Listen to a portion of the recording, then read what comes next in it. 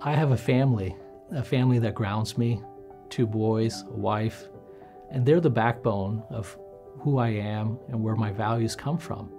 I think it's important to bring those values and experiences when I interact with patients and their families. I'm Chetan Bettegowda. I'm the Harvey Cushing Professor and Director of Neurosurgery at Johns Hopkins University School of Medicine.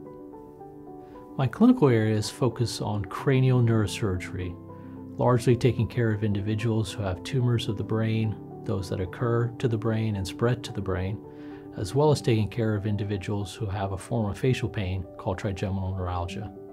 It's an intractable form of facial pain that thankfully we have very effective surgical treatments for. My research interests largely lie in the laboratory trying to understand the genetic basis of neurosurgical and neurological disorders, primarily cancers and tumors of the central nervous system. We attempt to understand the changes in the DNA that drive the process of these tumors to form, and using that information, trying to develop novel, minimally invasive technologies to diagnose, monitor, and treat these challenging tumors of the central nervous system. Neurosurgery for me is a magical field. I fell in love with it as a student when I got to appreciate the deep and profound connections that we're able to have with our patients. We often interface with patients and their families in their time of greatest need. And over a very short period of time, we're able to create and forge bonds that are incredibly deep, meaningful, and long-lasting.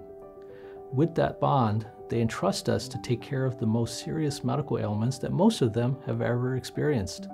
To me, being in the operating room, the awe of operating on the brain, though it may be cliche, is still awe-inspiring.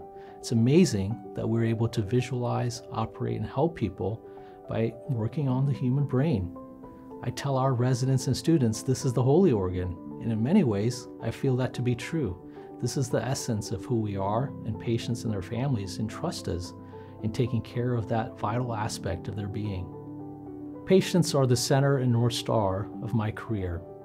It's what I've focused everything that I do professionally is to help enhance their outcomes and their opportunity to live a highly functional and high-quality life.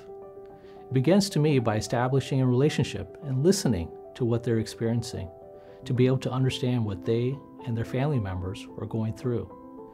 And by listening, trying to develop together a plan that's going to be able to help enhance and improve whatever it is that's occurring.